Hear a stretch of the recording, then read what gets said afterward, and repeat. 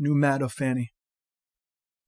There are 5 stages to grief, and I've got 2 hands, 10 fingers. Wiggle them fast enough and it's goodbye.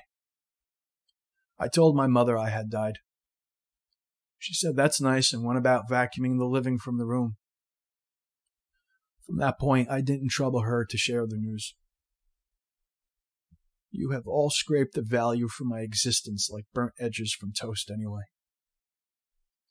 Pass something through flame and it's either transformed or destroyed.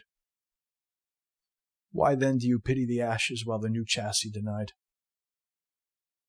I didn't ask for this deliverance into the light I was thrust, any more than I'd begged to be heard over her old electrolux.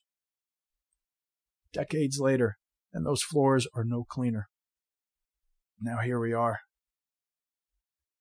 Mother won't answer my call from the other side, so on the rare instance I visit, I am mindful to keep my charred appearance as not to scare her.